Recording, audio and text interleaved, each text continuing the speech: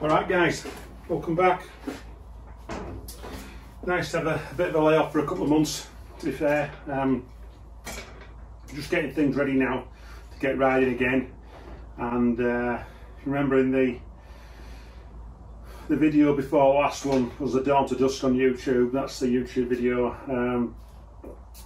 We ran the GPX there, and we ran the GPX on mousses. Now I'm a big fan of Lucioli tubes. I've got a wheel here which we're going to look at once I've taken this tyre off. That wheel has got a Lucioli tube in it.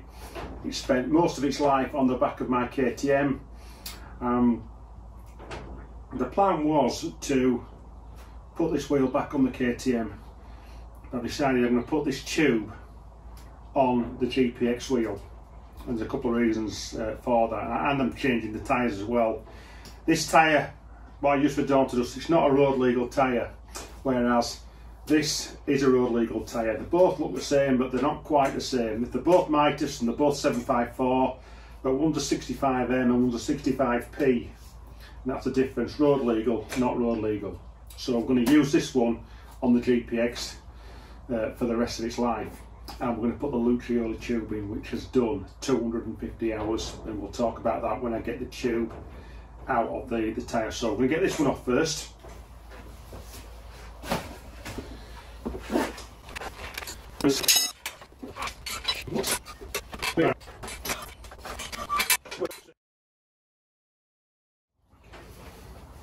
So that's one down.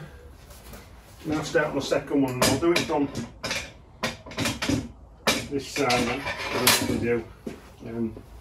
If you remember Lucioli tubes, 2 rim locks, obviously the valve as well. So we'll just get the air out first.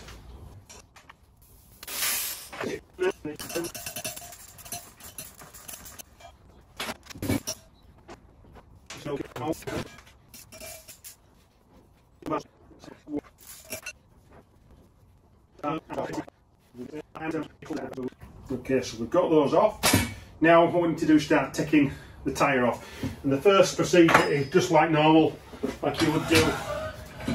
Tend to start sort of generally the furthest point away from, so you've got the valve and a rim lock there. Furthest point away from either the valve or the rim lock near to the valve, whichever.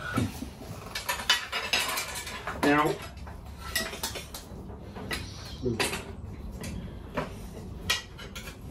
this tube, when I take it out, it's going to be fairly clean because I've not used it since I fed it into this wheel.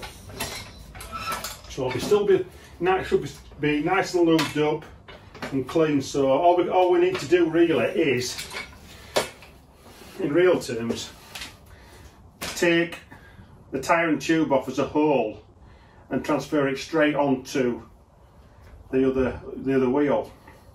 But I'm not going to do that. I'm going to take the tube out and to show you something about this tube because of the sort of life it's had and what effect 250 hours running at low pressure has had on this tube. Although it's still serviceable, but 250 hours on the tube has been a significant length of time, and it has had some sort of detrimental effects to it. Like anything, it's not perfect, but it's done really well so far. It's going to go a bit longer as well. So let's get it off.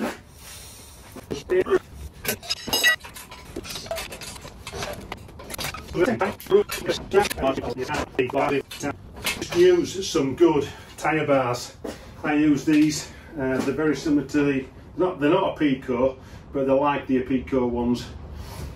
I've had these quite a long time. I can't really remember where I got them from, but they've lasted really well. And I generally use 3 tyre bars. That's all I generally use.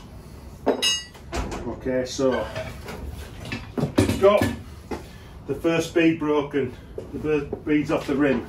What we need to do now is the rim lock, which is the furthest away from the Schrader valve. We just need to get that out. Okay, we need to bring it up onto this side of the rim. Okay, and to do that, I'll show you how we're going to do that. Best Yorkshire tea going that.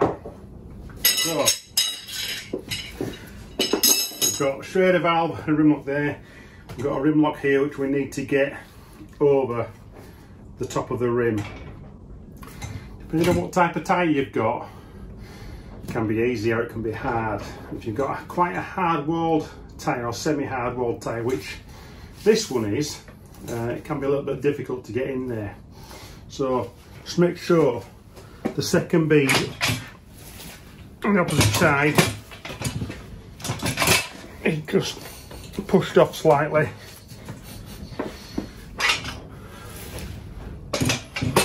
Turn it over again. What we need to do now is get a tyre bar first into the tyre. So I'm just going to lift the tyre and get a tyre bar in. I'm using the straight end with the curve up.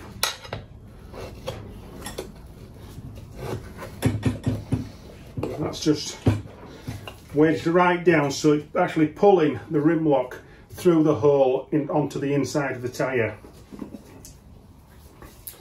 With the second tyre bar, I'm going to slide that in using the spoon end, and just slide the spoon end so it's touching the top of the rim lock. So I'm pushing on top of the rim lock with the spoon end. So I'll just hold that there a second. So if you imagine that's a rim lock in the wheel, the spoon end is actually pushing down on top of the rim lock like so. So it's pushing it, leaving it out. So when it leaves it out, I'm going to lift in that direction so it will pop it out onto the top side of the rim. So we've got that. Make sure that's in position. You can feel it, and all we're going to do is push up, and lift it up, and that prevents the rim lock scraping on the edge of the rim. Okay, so it's a matter of just taking your time and making sure it's positioned properly to do that. Then once you're there, you're home and dry. Turn the wheel over,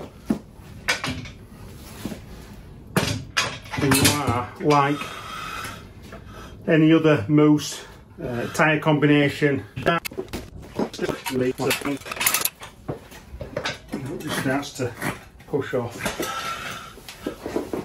And from here, we're just going to pull out the valve and the rim lock, and that's the tyre off completely. Okay, so put that to one side for the moment. So what we're going to do now is have a look at the tube. I'm just going to have a drink of my Yorkshire tea as well first.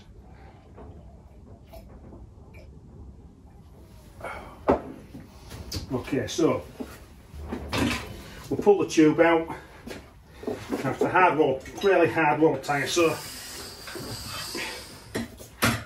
little bit stiff.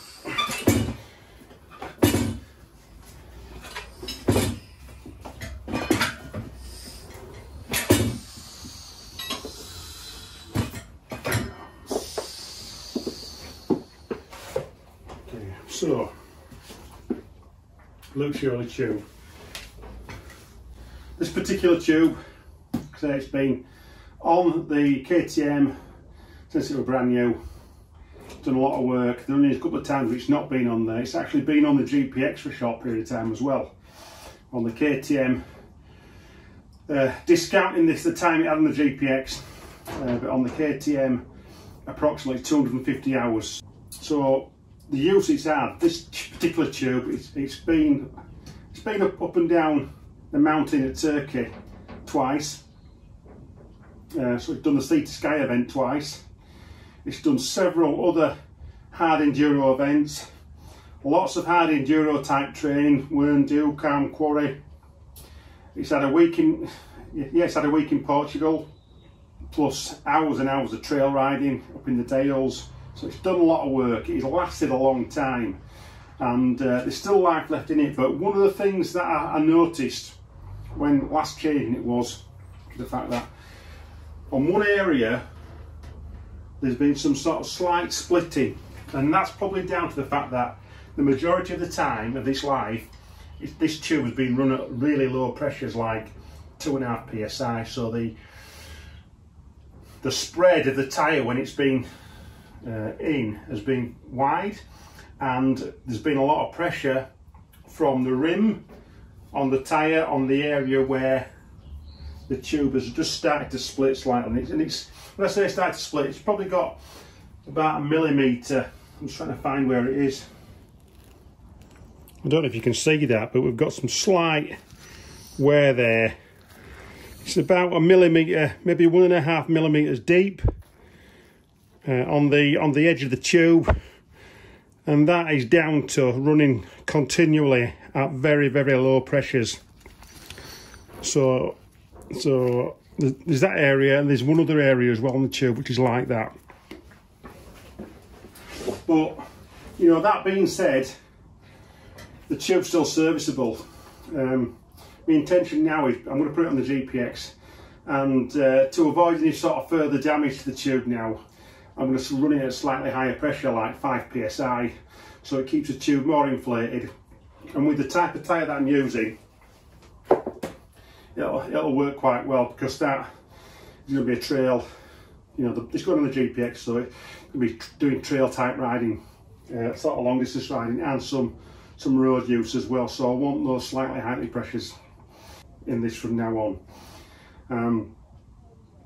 So 250 hours, and it's going to get some more as well. So I think this Lucioli tube has paid for itself several times over. And there's all sorts of arguments out there. People say, oh, they're too heavy, this, that, other, whatever. Personally, I don't notice the difference in weight in these when I'm using them. Yes, I use a mousse in the front for hard enduro type work. But on my other bike, on the 450, I've got a Lucioli in the front and the rear. The GPX is going to get one in the front as well, because I need to be road legal. And if you want to be road legal, then you need to use either some sort of air chamber type system.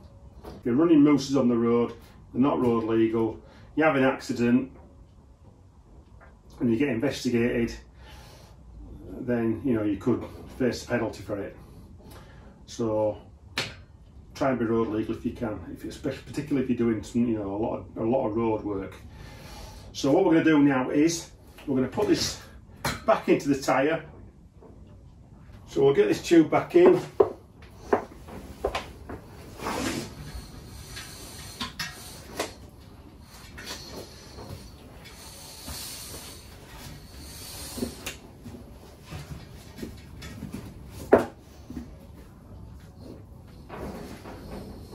If you've got an open tyre, like a Kenda Extreme, or even the Mitas EF07 double green, they're quite wide open. The tube goes into the tyre quite easily. If you've got a closed tyre like this, where the beads are quite close together, it can be a little bit fiddly getting in, but just like I say, like I've done, pushed it in, like so, it's folded over, and start working it in.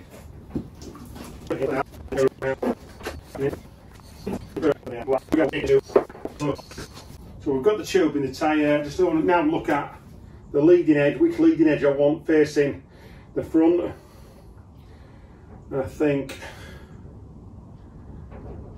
we'll do it that way. We'll do it as it is, so it's straight on. All we're going to do is line up the Schrader valve and the rim lock with the first two holes.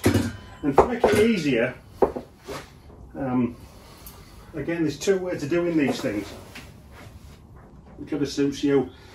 I've seen some of the guys in America now. Lucioli is now in the States, and some of the guys on YouTube are putting them on. There's no right or wrong way of doing this. The main thing is that you just think about protecting the product and not damaging the product, not damaging your wheel rim. Okay, plenty of lube on for one to make things slide around a little bit easier. I know it's a little bit messy, but it is what it is. You know, that's the nature of the beast. Working on dirt bikes, you're going to get dirty. Okay, especially when you're working with grease. My way of doing it is just to lift the tube out slightly. Let me say slightly. just so I can get my hand behind it. And the first part I'm going to put in is the Schrader valve. Just make sure we've got the holes. Yeah. Okay, so we've got one there and one there. I'm just going to put the Schrader valve into the hole. Washer, close fitting washer, and a nut. Now I use 2 nuts. These are the original brass nuts, and the second nut's really just to support the first nut. That's all it's for, just to give the Schrader valve some extra support. That's why I use the second one. So that's one Schrader valve in, holding the tube in place, screwing it round. Just going to get my hand behind the rim lock and just using my knee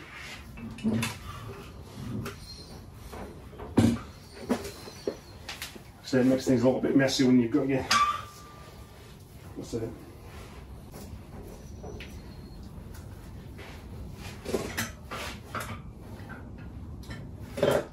That's in nicely.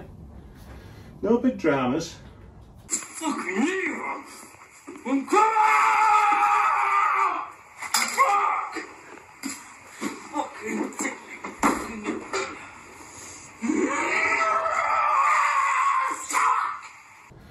just take your time and just get the nut on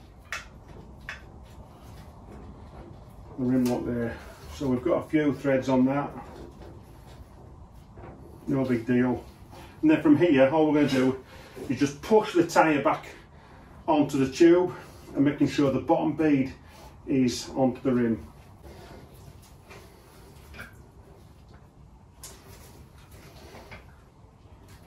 That's it.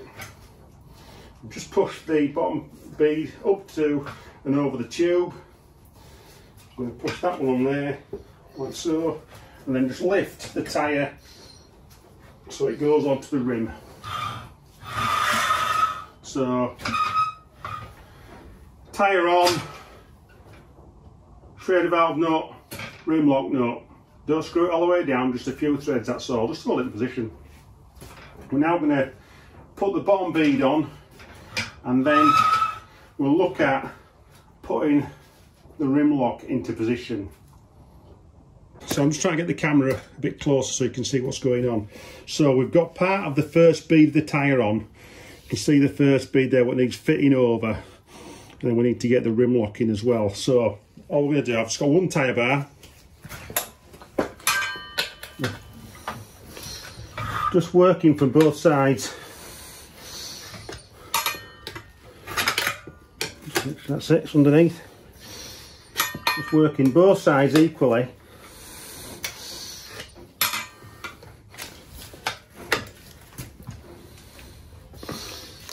To a point where we've got about maybe 3 inches left, 3 or 4 inches of tyre to put on.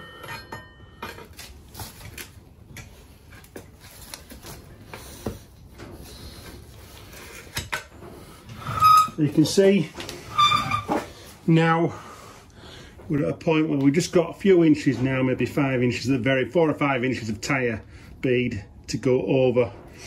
But we need to get that over as well at the same time. So all I'm going to do is, using the spoon, pop it in like so, making sure it's in line, making sure that's done underneath properly.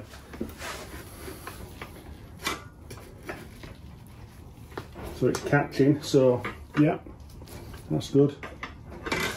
So we've got the tyre bar in line with the rim lock.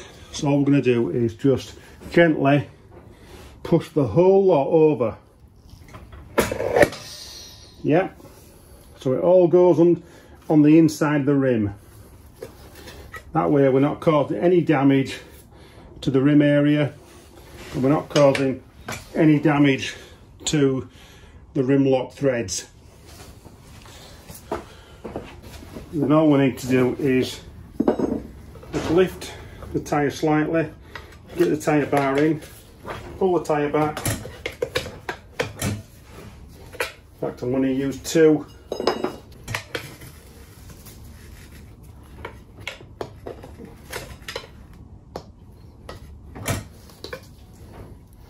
That's okay, I've pulled it down, and the valve, the rim lock is just moving now towards the hole, so I'm just going to push like that, and it's gone through, taking a bit of the duct tape which is protecting the rim. Now it's got to be said, you don't necessarily have to have rim tape on the inside of your rim because the tube is that thick.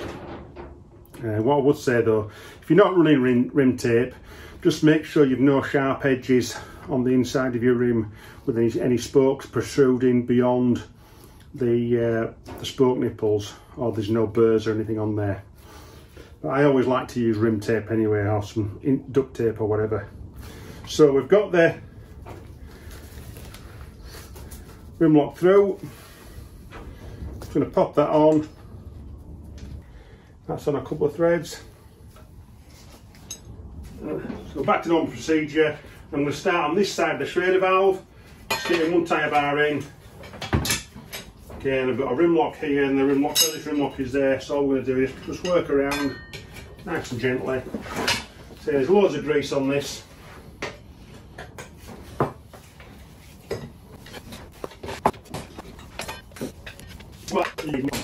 We're good. Alright guys, it's been waiting for the compressor to do its stuff, and it's now up to speed. In the meantime, I've put the valve back in the tube, so the Schrader valve now already. I've put the second nut on as well on the Schrader valve, and again that's just to give it the first nut support, because this tube's been in and out quite a few times, and the threads on the Schrader valves, as you will know, are quite fine, and when you're taking these things on and off multiple times, you know, things will wear, so having 2 nuts on just gives that first nut some support. Just makes it a wider area that you're tightening down on. So I've just tightened the nut up just to the point where I can get the airline on it. That's all I've done really. The rim locks are still loose, so all I'm going to do now is get some air in. There's 25 psi in that. The tyre's on the rim, so I'm just going to tighten down the rim locks now. My quarter drive torque wrench is in the workshop at Eurotech, so I've just got my small quarter drive racket at home. Ideally, the rim locks need to be tightened down to 10 Newton meters. Okay, you don't need to be swinging on these things. You don't need, if you're using something like a 1/2 inch drive, then there's chances are you're going to put too much pressure on these, and you'll probably end up breaking the rim locks. So for safety, use a quarter drive. Then you're not going to exert too much force on these. So I'm just tightening it down to the point where it's up against the rim now, and just one hand. That's all you need to do. You don't need to go mad. One of the other things as well, on the rim locks, it's always advisable to use either flange nuts like that, so you don't need to use a washer, or use the KTM long nut. Okay, the benefit with a long nut is all the threads are protected on the rim lock when you screw it down, so ideally use one of the long nuts on.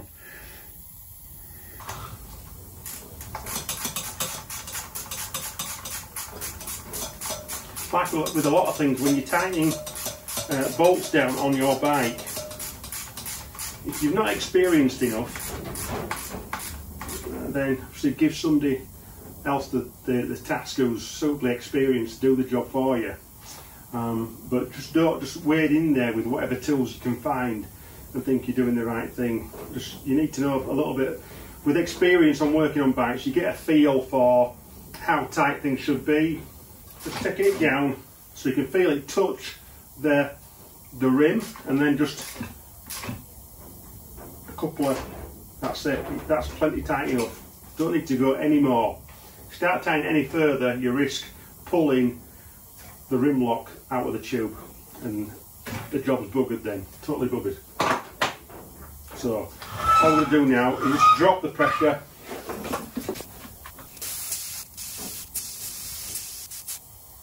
Yeah, saves about 7 psi in that. So there you go, Lucioli tube fitted into the GPX wheel with a road legal tyre as well. I could talk for hours about Lucioli. I am a big fan. You know, this will, it's paid for itself time and time again, and it's still in very serviceable condition. Even with those tiny little splits what it has on, they're only about 1.5mm deep in places. This tube is 7mm thick, so the likelihood of those little splits causing a puncture at this moment in time are minuscule, I think, particularly when I'm running the tyre now at harder pressures.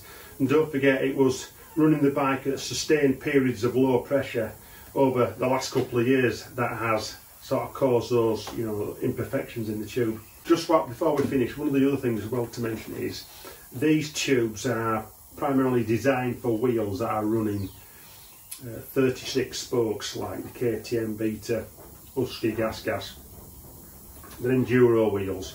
If you're running a wheel what's got like 40 spokes, like on some of the Hondas, then I don't think Luciolis are going to fit. I could stand corrected on that, but looking at the way the rim locks and the shredder valve are spaced, I don't think they will work with wheels what have got 40 spokes. So predominantly 18-inch, 21-inch rims with 36 holes.